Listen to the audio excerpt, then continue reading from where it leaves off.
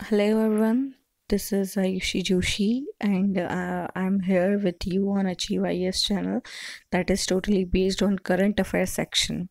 So today we are going to discuss a brand new session that is SDG India Index, that is Sustainable Development Goals India Index, that is released by the Niti Aayog. So let's discuss about it. SDG. Recently, the Niti Aayog released the second edition of the Sustainable Development Goals Index, India Index, to trace the progress of states and union territories towards achieving the 2030 SDG targets. So let me know you what is basically SDG Index.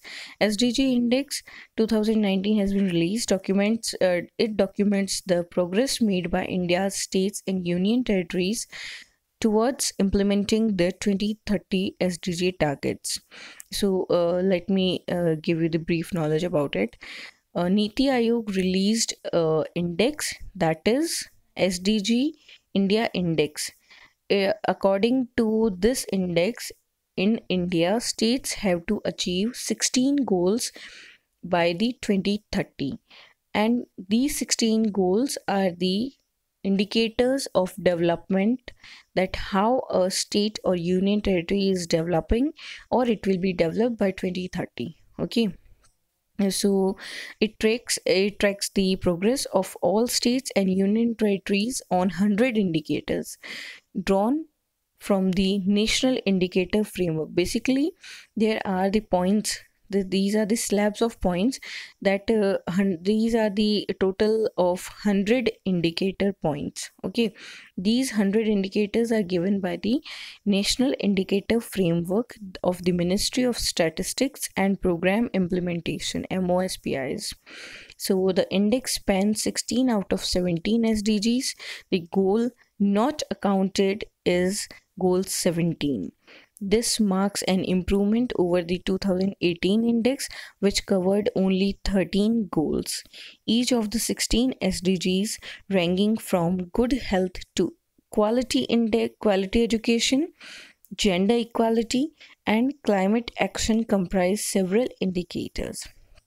Scores are given for the state or union territories on each SDG. The composite score of each state and union territory is computed by aggregating their performance across the 16 goals.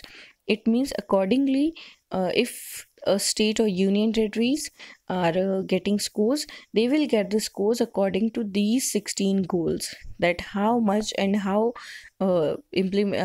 effectively they work on particular goal. So overall aggregate marks or scores will be given to that particular state, and then by taking the arithmetic means of individual goal scores, the score of 100 implies that the state and union territory has achieved the targets set by the 2030. The higher the score of the state and union territory, the closer it is towards the achieving the targets. Classification criteria is based on these four slabs. So let's have a look what it is. 0 to 49, it means up to 49, it will be a aspirant, I mean the state or union territory who is scoring between 0 to 49, then he the state or union territory will call known as the aspirant, or we will call it an aspirant. Okay, the next thing is performer. In performer category, we have to score 50 to 65, it in between 50 to 64. Okay, from 65 to 99, a state or union territory have to go through 65 to 99, then it will be called as front runner. Okay, the next thing is achiever. This is the top most category of this index, in which we have to score 100. Okay, so the India Index has been developed in collaboration with the Ministry of Statistics and Program Implementation, MOSPI, United Nations in India, and Global Green Growth Institutes. So let's take the key highlights of this index. India's composite score has improved from 57 in 2018 to 60 in 2019. So in composite section, we have gained 3 more marks or scores by 1 year. Okay, so thereby showing noticeable progress. India itself finds in the performers category. The maximum gains have been made in goal 6, that is clean water and sanitation, then the goal in industry and innovation and infrastructure, and the goal 7, that is affordable and clean energy. Kerala is on the first rank in states, and it scored 70, and followed by the Himachal Pradesh, that is on 69. Andhra Pradesh, Telangana, Tamil Nadu, all these three states ranked on third position. They scored 67. Bihar is at the bottom with the score of 50. Among union territories, Chandigarh kept the top slot like last year with a score of 70. The biggest improvers since 2018 are Odisha 23rd to 15th, Sikkim 15th to 7th, and Uttar Pradesh 29th to 23rd. No state could get close enough to the achiever tag with a full score of 100, but there are no states in the lowest category of aspirants too. Last year, Uttar Pradesh, Assam, Bihar had figured in the aspirants category. So let's go through the next key highlights. The western states, especially Gujarat and Maharashtra, are better off in the economic growth and industries, indicating a diversified economy, higher employment ratios, skilled labor, and better entrepreneurial culture. The regional divide is stark in basic livelihood goals such as eradication of poverty, good health and well-being of even in the measures such as industry, innovation and infrastructure. This points of variances in both state governance and in administrative structures and implementation of welfare policies. A major fault line in India is in achieving gender equality, where we are lacking a lot. Where bearing middling performers such as Himachal Pradesh, Kerala, and Jammu Kashmir, the rest of the countries fall short. So they even Himachal Pradesh, Kerala, and Jammu Kashmir are the middle followers, or we can say performers of it. Still, we didn't get any points that we are in touching the line of aspirants. So we are too short at it.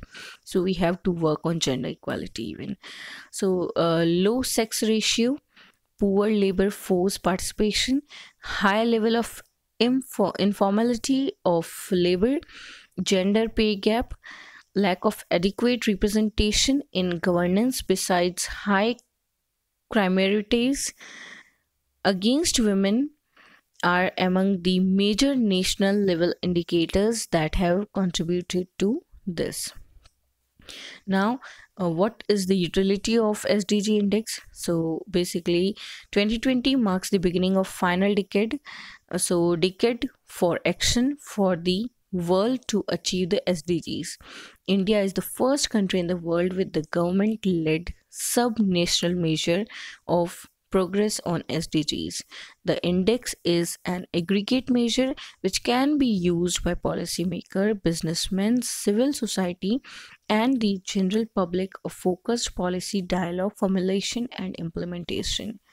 The SDG India Index 2019 is intended to prove, or we can say provide, a holistic view on the social, economic, and environmental status of the country and its states and union territories. It will thus help move towards development action pegged by the globally recognizable metrics.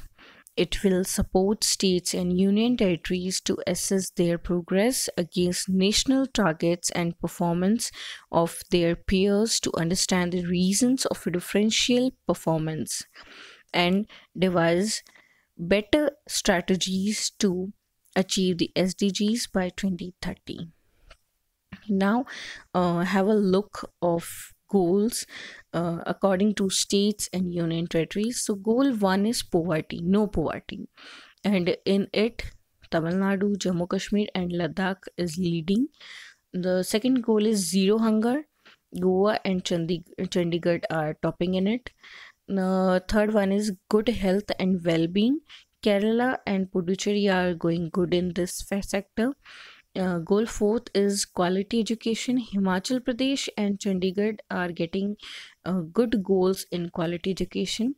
The next goal is gender equality. Himachal Pradesh, Jammu Kashmir, and Ladakh are doing well, but still we are lacking in it. This is the noticeable point. The next goal is sixth goal, that is clean water and sanitation. In it, Andhra Pradesh and Chandigarh are topping. Other than this, goal seventh, affordable and clean energy, Sikkim and Puducherry are going well. Goal 8 is decent work and economic growth. Telangana and Chandigarh are going good in it. The next goals are industry and innovation and infrastructure. In it, Kerala, Gujarat, Daman, Diu, Delhi, Dadra, and Nagar Haveli are going good. The next one is reduced inequality. That is Telangana and Andhra Pradesh and Nicobar, Andaman and Nicobar that are doing top in it. The next is sustainable cities and communities, in which Himachal Pradesh, Goa, and Chandigarh are on top. The next thing is sustainable consumption and production, in which Nagaland and Chandigarh are going on top. So this is the first time when we can see the Nagaland's name in it. So it will be also an achievement for us. The next goal is climate action, in which Karnataka and Lakshadweep is basically leading. So the next goal is life below water. The only state that is going good in it, or we can say performing best in it, that is Karnataka. So the next is goal 15, life on land. Sikkim, Manipur, Dadra Nagar Haveli and Lakshadweep, all these union territories and states are going well in it. The last goal is, that is peace and justice and strong institutions, in which Gujarat, Andhra Pradesh, and Puducherry are going good. So, all these were the goals on which the states and union territories are working, and definitely they are going good and they are working on it, so to make their states and union territories on the top level. So, hope by 2030, all the states and union territories will go to achieve all these 16 targets. So let's pray for it, and and obviously before praying you have to work on it. So let's take our country on top. Thanks for watching. This was Ayushi Joshi. Thanks a lot.